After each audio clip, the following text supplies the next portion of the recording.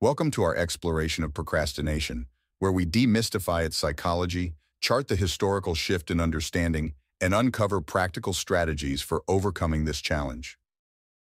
Plunging right into the essence of procrastination, this delay or postponement of tasks is not a mere exhibition of laziness or poor time management.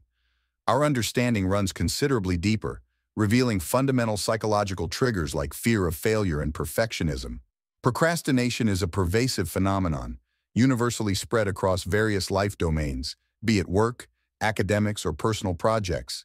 And this universality transcends geographical or cultural limitations, deeply impacting people's lives around the globe. However, the primary understanding of this highlight is the recognition that tackling procrastination isn't as simple as implementing time management techniques. Rather, it involves addressing the aforementioned deep-seated psychological elements, which we'll explore in subsequent discussions. Delving into a cluster of research, one important link surfaces. Procrastination correlates with heightened levels of stress and anxiety, and it's especially linked to lower GPAs among college students. This reveals the direct negative consequences of procrastination, not only on our psychological well-being, but in the sphere of scholastic success.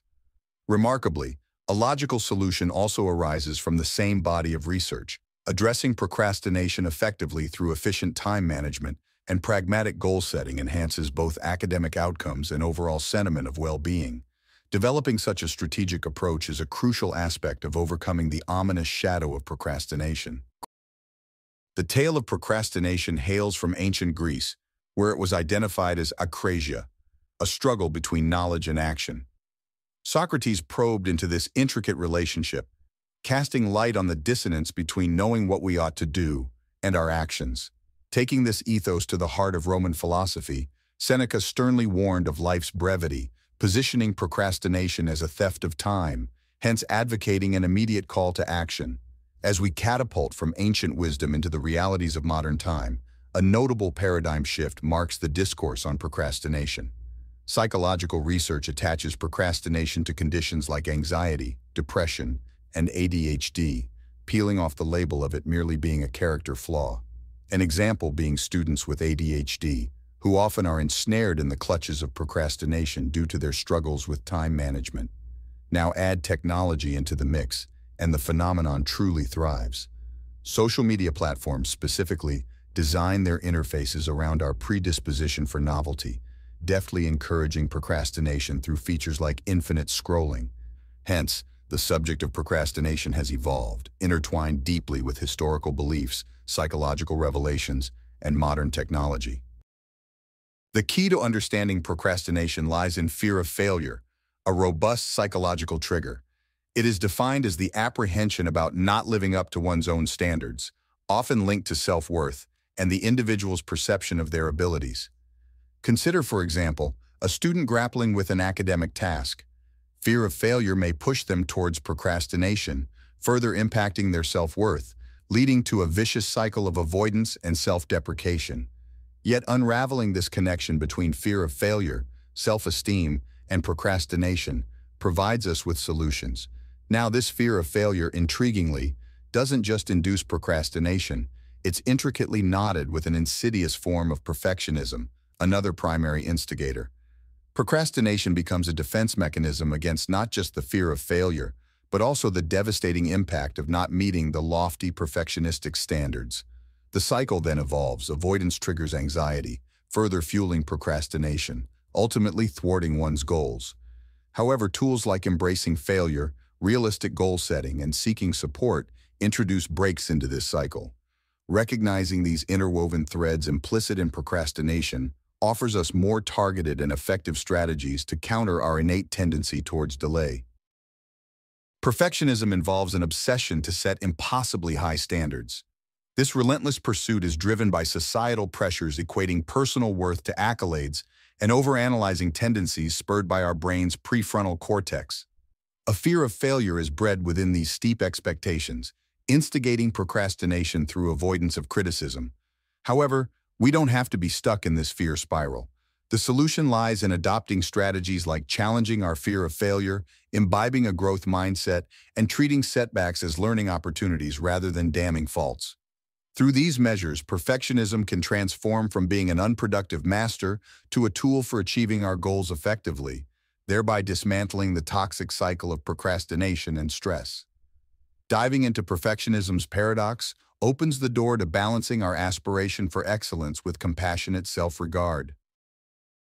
Procrastination finds a breeding ground in the murky waters of lack of motivation, escalating stress, anxiety, and depression.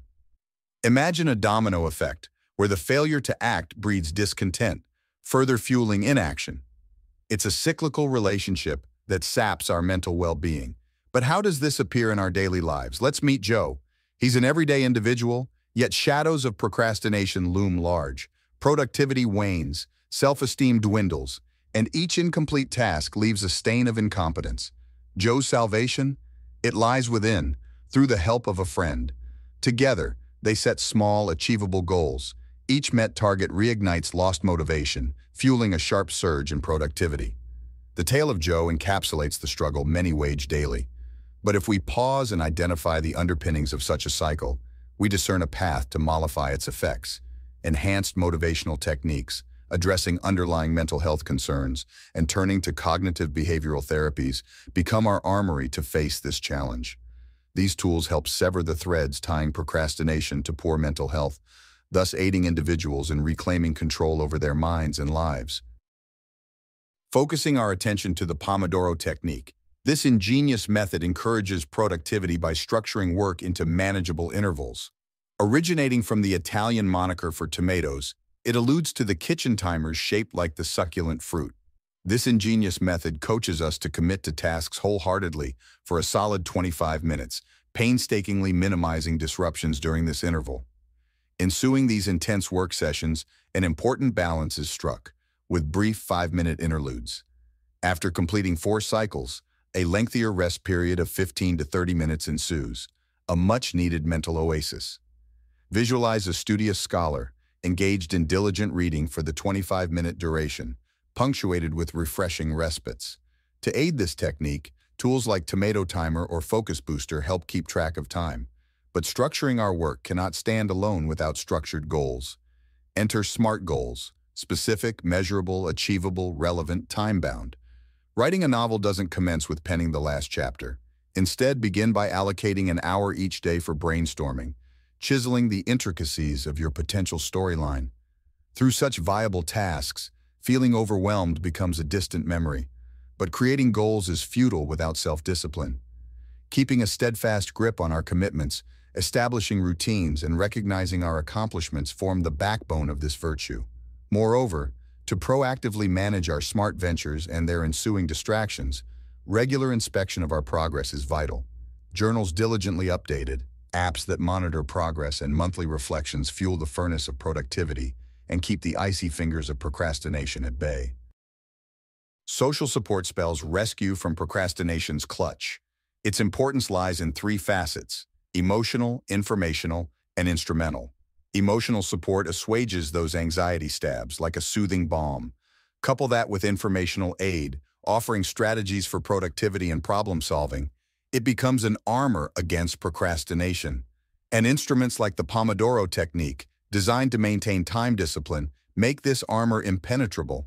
On the other side are accountability partners. They push us towards our goals, arm us against stress, and boost productivity.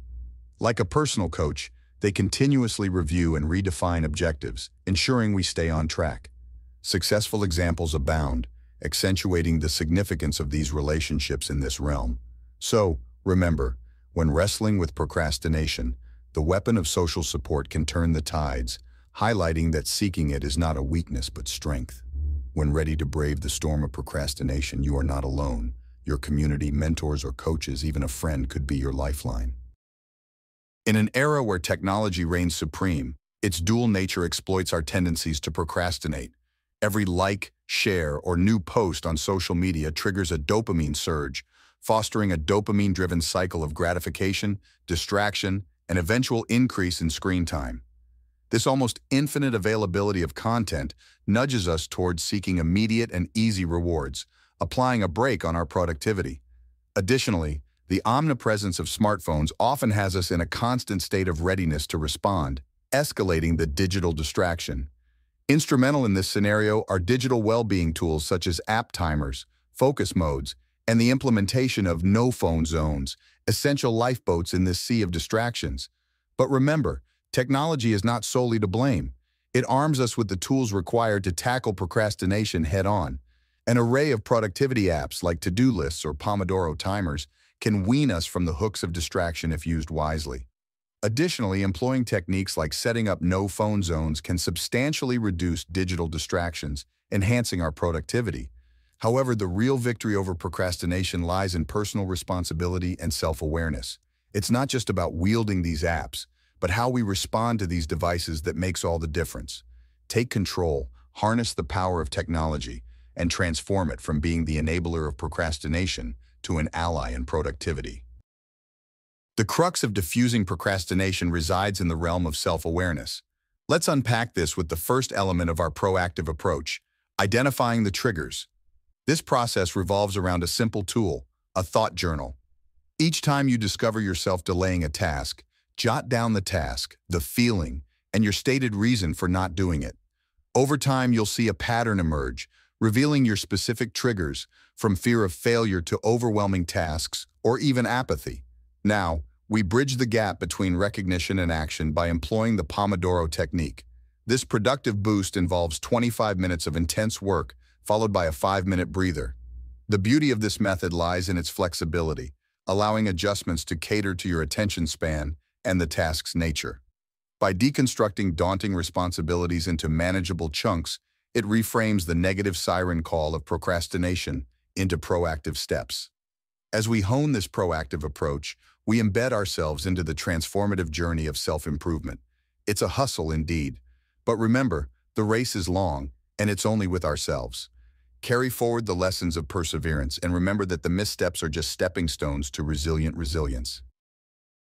The key to effectively combating procrastination lies within the ingenious Pomodoro Technique, driving students like Alex towards enhanced academic success and improved mental health.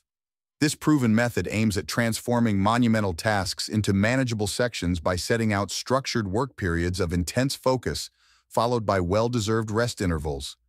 Picture yourself immersed in 25 minutes of undistracted work, duly rewarded with a 5-minute breather once your task is completed.